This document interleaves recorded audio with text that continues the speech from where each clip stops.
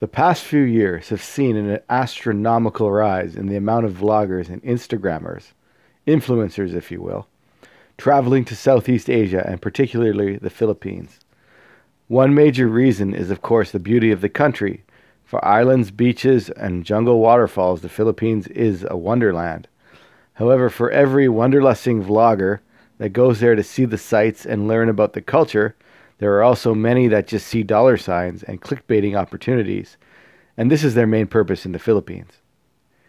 Many Westerners' purpose there is due to their Filipino wife or girlfriend, or maybe they have some background there, like some former U.S. Navy. Some, unfortunately, are old pervs and sex-addicted pickup artists that will spread their diseases like HIV. But in the case of the travel vloggers, they are essentially going there to build their channels, and for little else. We will show you what we mean.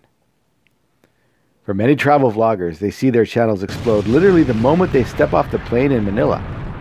And they can immediately see the vast majority of their new subs and viewers are Filipinos. Ka-ching! It doesn't take a rocket scientist or even a marketing whiz to figure out what they need to do next. They gotta follow the Philippine butt-kissing formula. It's common knowledge Filipinos are the most active in the world on social media and YouTube. It is also very well known that Filipinos love foreigners, especially white people, and are also obsessed with foreign praise of their country. Now, whether or not this praise is genuine, it doesn't matter. Many Filipinos are totally fine with being bullshitted as long as it's a handsome foreigner doing the bullshitting. Furthermore, there are many OFW that are homesick and are easily clickbaited, especially by the handsome, butt-kissing, fake praise-giving foreigners. So what's an easy way to build a channel? Stay in the Philippines and kiss butt to Filipinos like there's no tomorrow. Dial the clickbaiting up to an 11 and sit back and watch those AdSense dollars roll in. If something bad happens, either ignore it completely or lie and say it rarely happens and say there's no danger, and then they can move right back to the never-ending praise. If they want to leave the Philippines to check out another wonderful Asian country like Japan, they need to be prepared for the butthurt crybabies that will feel insulted that they left the Philippines. The audacity for a foreigner to come to the Philippines and leave, how dare they? Never mind, they might need to do a visa run or take a break from the heat and humidity. Remember, us whites are from cold countries. Most of us are, anyway. But these vloggers have figured out a way around the butthurt subs as well. When they do visit another country, they just trash the country they're visiting. Look for all the negative things. Basically, the opposite formula that they use in the Philippines. That way, their subs don't get butthurt. And then when they return to the Philippines, they can continue on with the butt-kissing formula.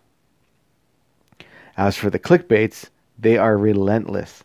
For a lot of these butt-kissing foreign vloggers in the Philippines, it's become more about clickbaiting and less about quality content. Speaking of content, it's all the same. There is zero originality. It's because there's too many vloggers now, and they're all the same. It used to be original a few years ago, yes. But now it's become a bit of a joke. The same places are vlogged ad nauseum. The same lame electronica music. The same waterfall, the same backflip off of the waterfall. The same pictures on their Instagram. And the same, quote, foreigner first time does this, or foreigner first time does that, or a foreigner goes to Jollibee, or a foreigner eats balut. Who cares if a foreigner goes to Jollibee? They even have Jollibee in the US and Canada, for God's sake. And the clickbaits are not only getting ridiculous, but the same clickbaits are being used over and over and over again. The worst one is, we didn't expect this in the Philippines. Look how many have used it. Way to be original. And the kicker is that they'll never tell the viewer what they actually did expect. The reason is that the truth will offend their Filipino subs. So they just lie. So many of the same clickbaits and the same of everything. It's like a monkey with a miniature cymbal banging it together over and over again.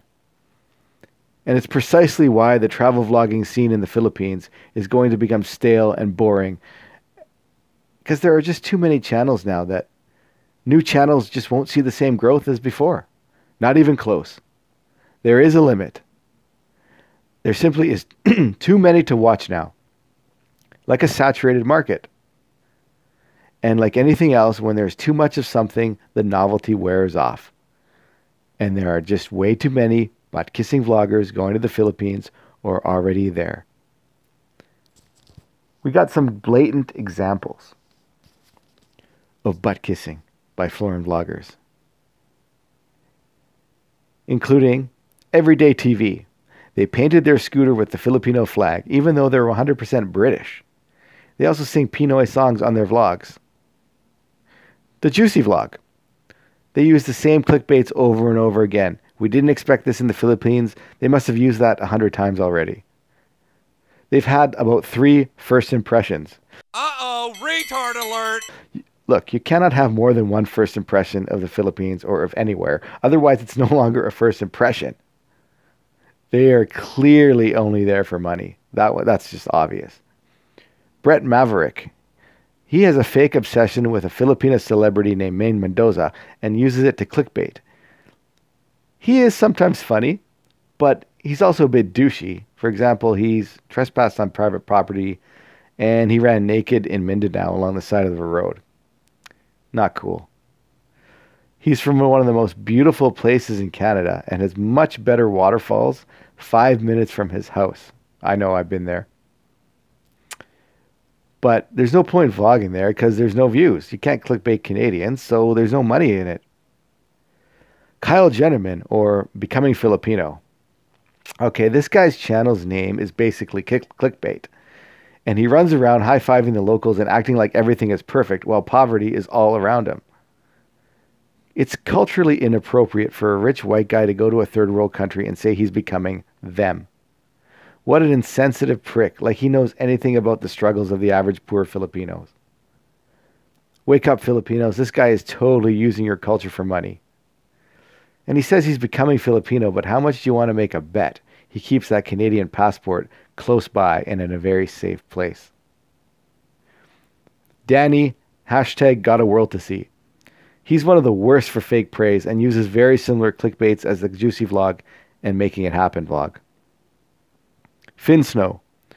Now this guy loves the Philippines, but only because he became famous there, mainly for being a 6-foot-tall Scandinavian. Uses the fake praise and follows the vlogger formula to a T. Bisayan Hilao.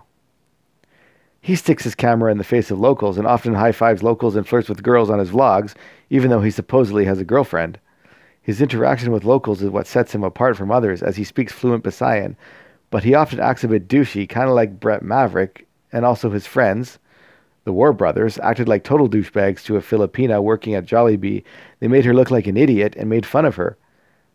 It must have been very upsetting and embarrassing for her, and especially since she was just trying to do her job, and she was trying really hard at that, and she was trying to help them order their food at Jollibee, and they made it a big joke, with her as the focus of the joke, and that's unfair.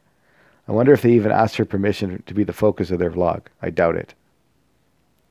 Many of these vloggers lie about things like safety and security. We talked about that already on our last video. We are not saying all of the Philippine vloggers are like this, only some. Mainly it's the young backpackers that have travel vlogs and are desperate for money. We will soon do a vlog about our favorite travel vloggers and Philippines-based vloggers to show we are actually very objective and we are not painting them all with the same brush. Many travel vloggers go to the Philippines and other parts of Southeast Asia, and they don't use the same extreme clickbaiting formula, and they don't just stay in the one country where they can make the most money. Some of note include The One-Armed Wanderer, Volpe Where Are You, Wanderlusting, Mitchell's Travels, and Gareth Leonard. Watch these vloggers and compare them to the clickbaiters we mentioned. Big difference. Huge difference. One are actually vlogging for money and the other are vlogging for fun. And one is honest and one is not. And I think it's pretty damn clear which ones are honest and which ones are not. And the clickbaiting, fake praise giving foreign vloggers are the dishonest ones. And the vloggers we just mentioned, the ones that are clearly vlogging not for money, are the ones that are going to tell the truth. And it's a huge difference, and it's actually really good to watch these vlogs because You're getting the real Philippines. And you get the real Philippines from a lot of the expats who are also vlogging in the Philippines. A lot of excellent channels. And you're not getting the real Philippines from 25-year-old butt-kissing travel vloggers. You're just not. So don't watch them. Thank you.